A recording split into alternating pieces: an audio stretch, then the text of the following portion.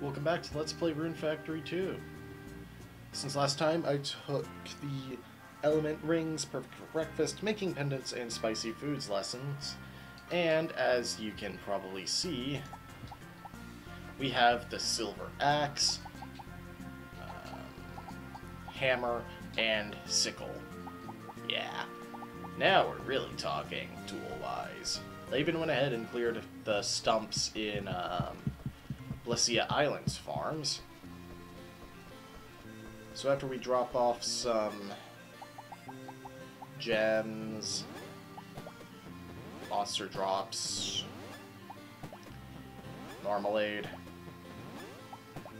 and scrap iron, it's time to head on and see what exactly awaits us beyond that particular altar.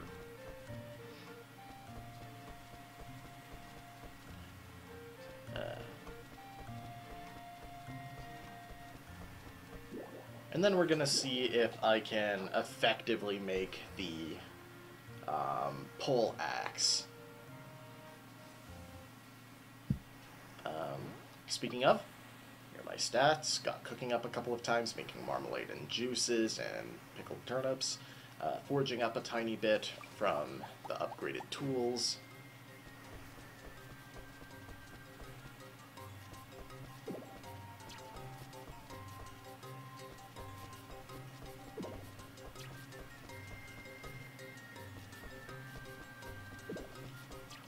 Today is not the day we're fighting the boss, though.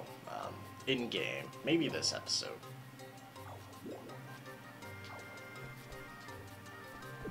The Ruined Shrine. More ores. Goblin Dawn, I want to say? Don't put the broadsword, the wind sword. And a portal. Or an altar is what I wanted to say. Both are technically correct. The best kind.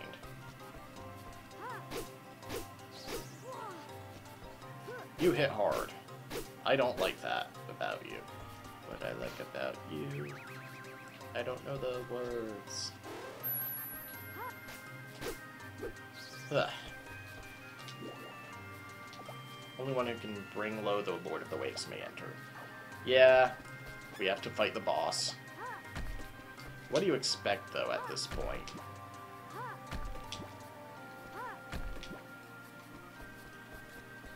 Having more ore rocks is, of course, amazing.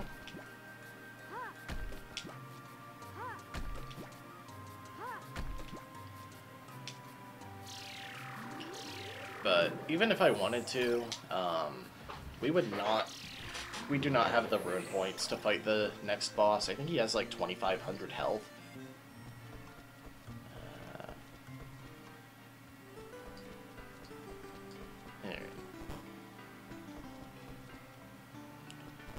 I think I might be able to squeeze a 20+% chance of making the poleaxe. Let's see, 10. You know what? I have enough stuff that it's worth the shot.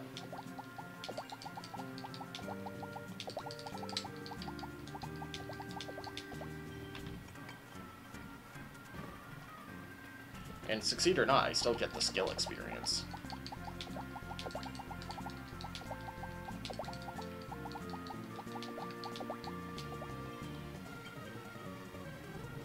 There we go.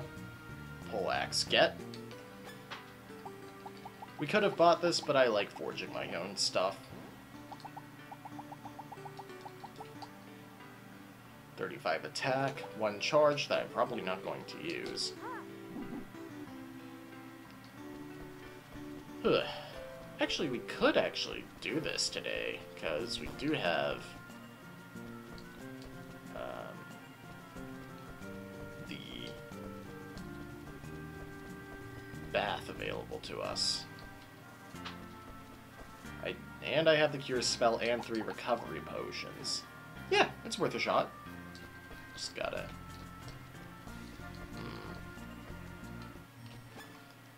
Let's take a little bit of time to clear wood out of Trieste Forest, though.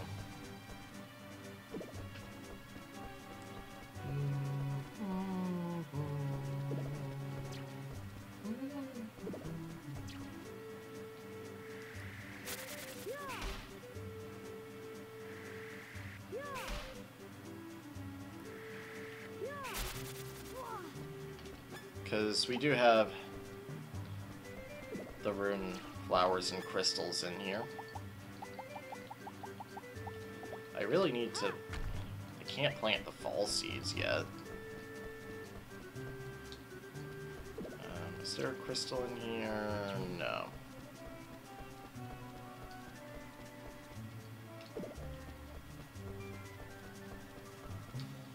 Oh well. But yeah, I can't plant the fall seeds until after Machina Valley is done.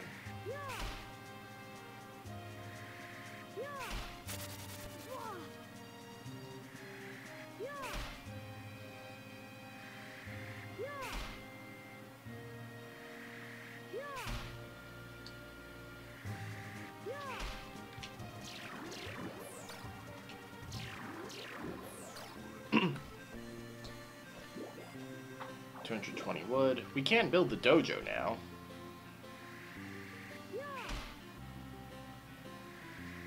It would take a while, but... Would it take a while? What am I talking about?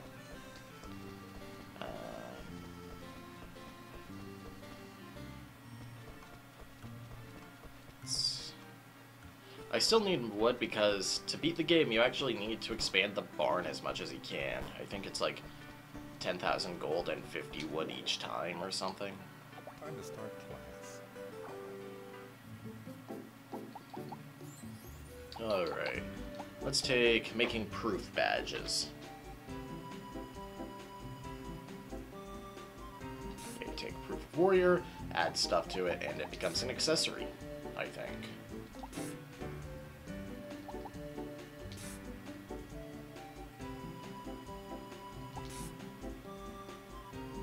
Once again, we don't have the material to make it just yet.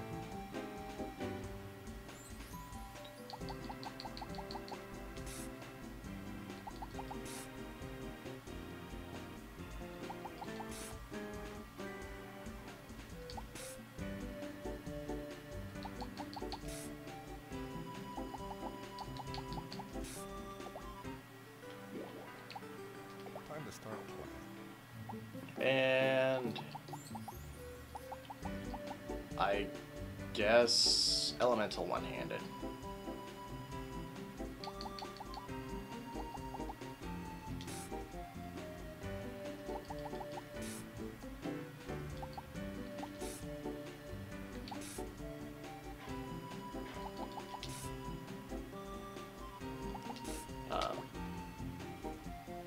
Broadswords are a perfectly good weapon class. It's just I decided to do something different. If you want to just go with an aqua sword and a wind sword and stuff, go nuts.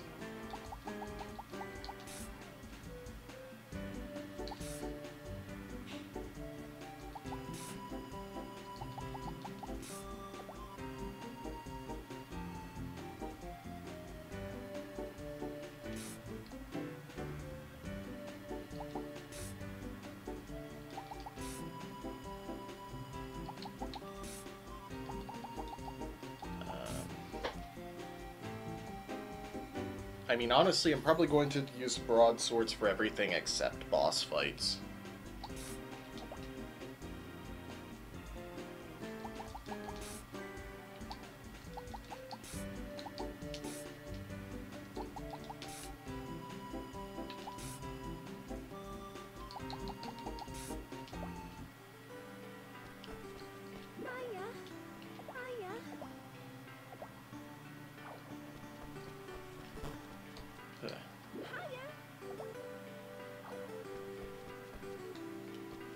Let's see. Also, it turns out that marmalade is a birthday gift, not an everyday gift for the twins. Whoops. At least they tell you, this is a birthday gift. Byron's not home.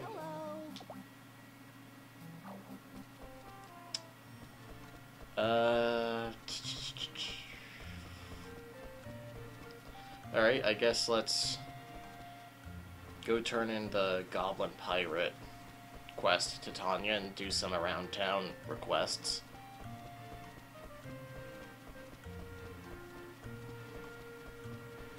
While waiting for the bath to open. Oh, I thought I already did. Whoop.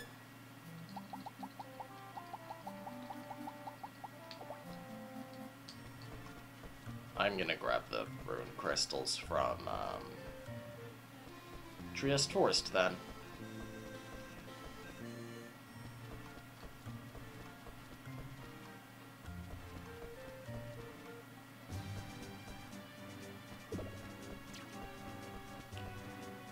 Because I need that energy to fight goblin pirates, yo.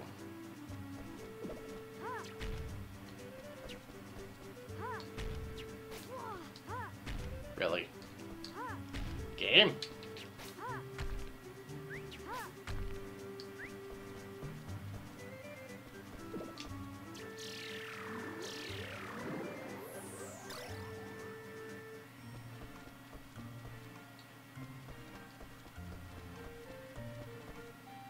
Honestly, now I think about it, the music in this game really reminds me of Dragon Quest.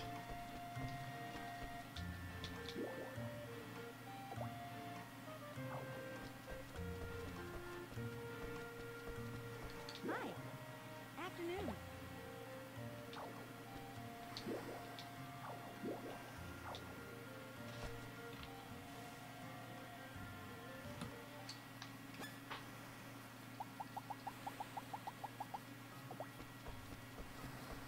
Really should upgrade the wind sword if I get the chance, because I am going to need it in the Trieste Forest Shrine once that opens up.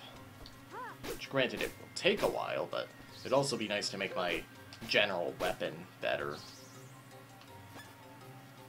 Let's use the poleaxe for a bit.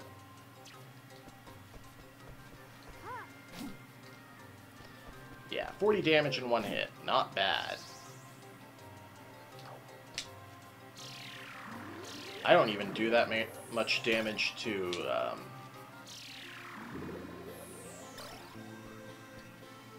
enemies in Trieste Forest with the wind sword.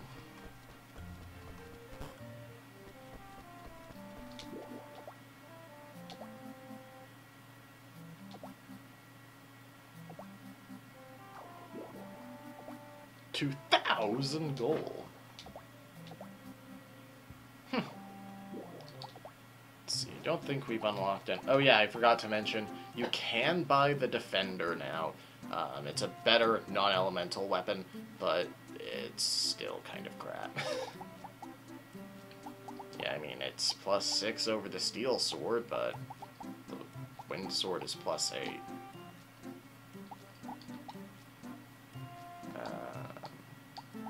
Okay. I think I need to offload.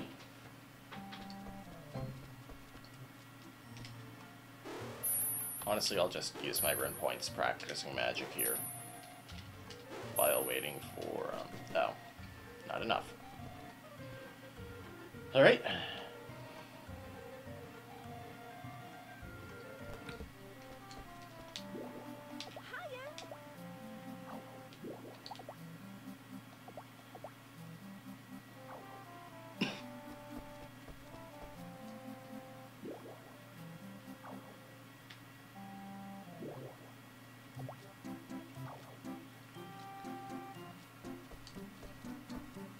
Alright, now that's done. Just go ahead and double check, see if Byron is in his house.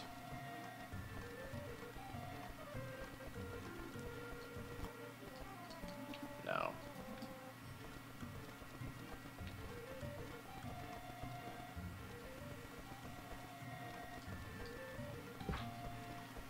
Alright then. Let's head to Blessia Island. Remember that ship that was docked that had a goblin pirate and a goblin captain spawn? That is going to be where our next boss battle is.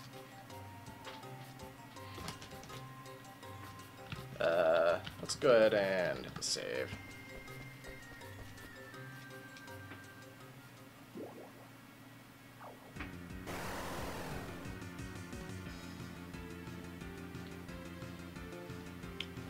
Alright. The Octo-Pirate. As you might expect, somewhat tougher than the Trieste Forest boss. Though he is more lacking on the number of projectiles. He makes up for it in mobility.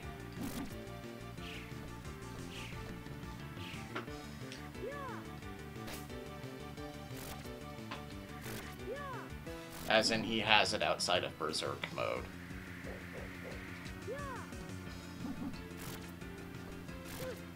Okay.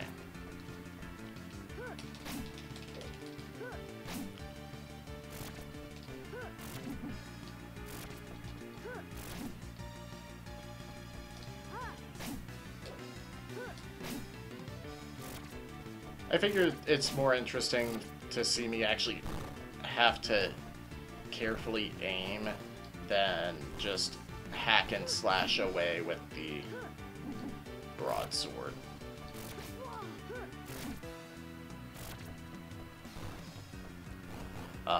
If you have the water laser spell, I recommend bringing it. I forget how you get that one.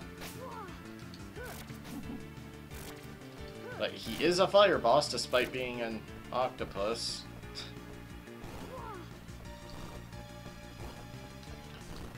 Yeah, the elemental, the boss being designed based on the area, but elementally based on the dungeons theme is bizarre to me. Like, it makes sense to me that a tree is earth elemental. Doesn't make sense to me that earth is beaten by wind, but gotta stop missing.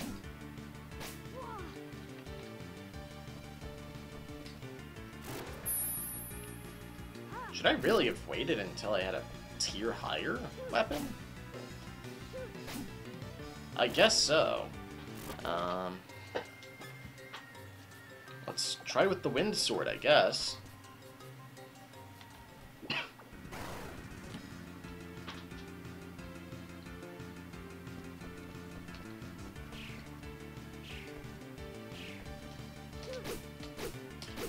Wow, this is better in every way.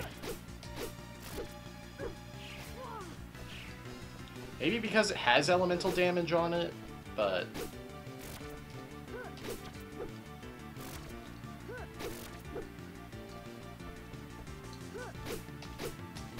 Or it could just be that the axes are poorly balanced against their counterparts.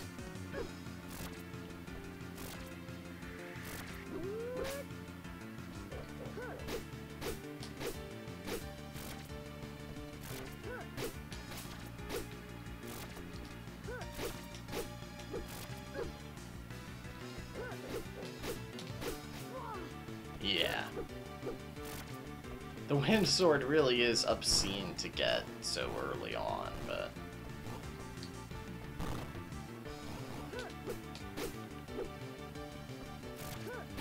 I think it's just a way of saying sorry for not giving you crafting for so long, but... Alright, Berserk mode.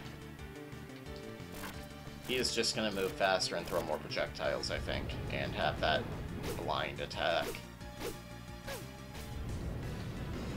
Oh, it doesn't inflict blind. I don't know if blind is a thing in this game. It does cause slowdown on Desmume, though.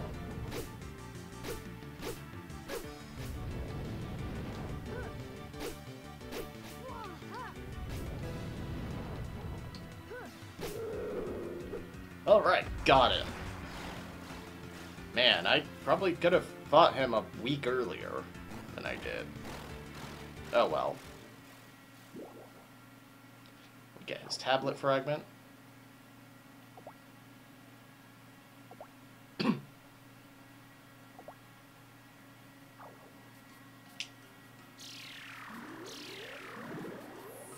I'm going to claim the defeat the boss fragment last, though.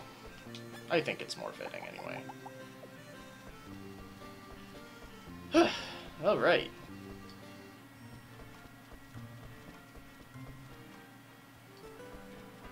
Let's go deposit our ore back at the school.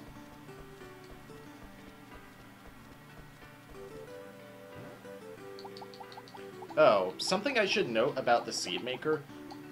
You do just put a crop in and get a seed out, but you can't use it when you're on a quest because quests give you those super expensive, takes forever to grow plants. Like Noel grass or land grass.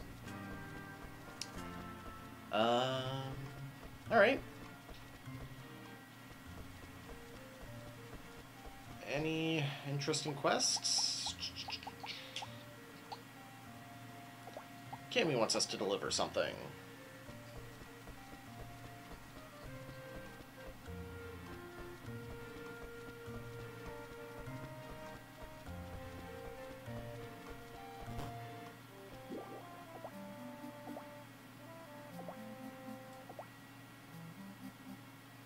Your sister? Oh, Dorothy. I think. Heart pendant. Yeah, it makes sense that it would be a pendant.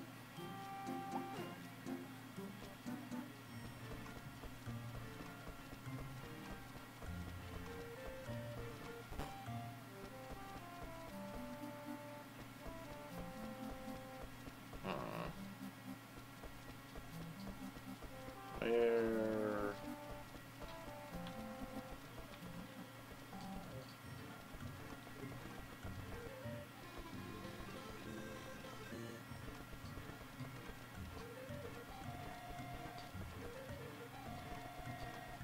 Okay, really, where?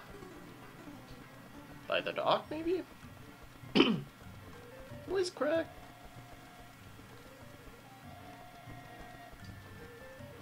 No, Rosalind and Julia, but no Dorothy. I'll just ask Alicia.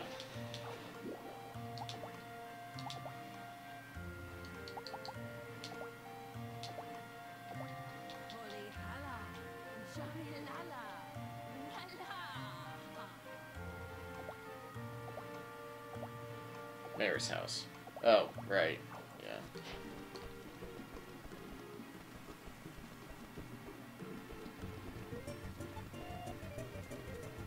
I mean, I just saw her there, so it makes sense.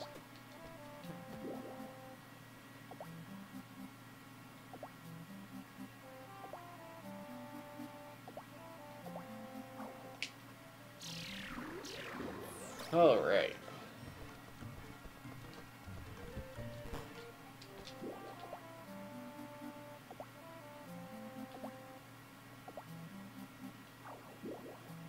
Oh, we get our own heart pendant. Nice. Let's see. What am I doing? More magic attack. You know what? I'll take it. It's only a slight defense hit. And I like the int bonus. But I think that's gonna be it for now. So, next time on Let's Play Rune Factory 2, I guess the logical progression would be to go to Machina Valley. Once we acquire the rest of the tablet in Blessia Island, of course.